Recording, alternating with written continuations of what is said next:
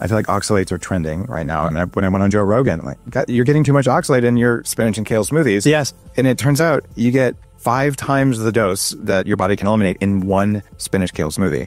Huge amount. So Dave Asprey provides precisely 0 references here, which isn't that surprising since the oxalate section of his book, The Bulletproof Diet, also contains 0 references. So I have no idea where the claim that spinach and kale smoothies provide 5 times the amount of oxalates you can eliminate even came from. And it's even more ridiculous when you consider that there was no mention of the size of smoothie or how much spinach or kale are even in there. Plus, it's worth mentioning that kale is actually very low in oxalates despite Dave continuously claiming otherwise. Of course, ex-carnivore Paul Saladino just nods along without any criticism. Typical. But it gets even more ridiculous. And it's 20% of the beginning fatal dose. So the fatal dose of oxalates is 15 to 30 grams in a single dose. I'll be generous here and use the lower number of 15 grams. I'll also use the highest number for the oxalate content of spinach that I could find, which was 1,145 milligrams per 100 grams of spinach. 20% of the lethal dose of oxalates would be equivalent to about 9 cups of spinach consumed at one time. And to reiterate, this isn't anywhere near the fatal dose, it's just 20% of that. So he seems to think that people are stuffing 9 cups of raw spinach into their smoothies. And to actually reach the lethal dose, you'd have to consume nearly 45 cups of raw spinach at one time, and that's assuming that you even absorb all of the oxalates. Good luck with that.